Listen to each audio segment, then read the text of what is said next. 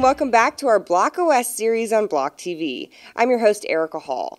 In this episode, we're tracking down associates at the CSC to find out how they build their own versions of a connected culture. Here's what they had to say. I connect with my peers at Block by telling some random jokes, talking about some music, I love that. just, trying to find the simple day-to-day living things to try to connect. How do you connect with your peers? I like doing it in person. I know that there's a lot of virtual and remote stuff, and I appreciate that, but I'm a people person more than anything, so I really enjoy talking to people and getting to know them as individuals.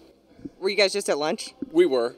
I threw down a burger. Who am I kidding? Some people want to talk in person. Some people don't mind if you give them a quick call via Teams. Some people prefer to chat. I stay really engaged with our Belonging Council and all of our belonging groups, and those are great places for folks to stay connected, and not only that, but learn about who they are and the cultures that they represent. How do you connect with your peers? Memes. Yes. Memes? Yes. What do you mean? So we'll use, or at least I use chats all the time with just smaller groups of people and toss in GIFs, toss in memes, whatever you need to just make things fun. Yep, most of my responses tend to be a little GIF, if it's not a super serious conversation. Exactly. I mean, the connected culture is why I've been with Block for 15 years. I feel like I belong. It's a company that's taken care of me, grown with me, and adjusted to where I need to be in my life, so there's no reason to go anywhere else. So what are some of these memes? What are your fave memes?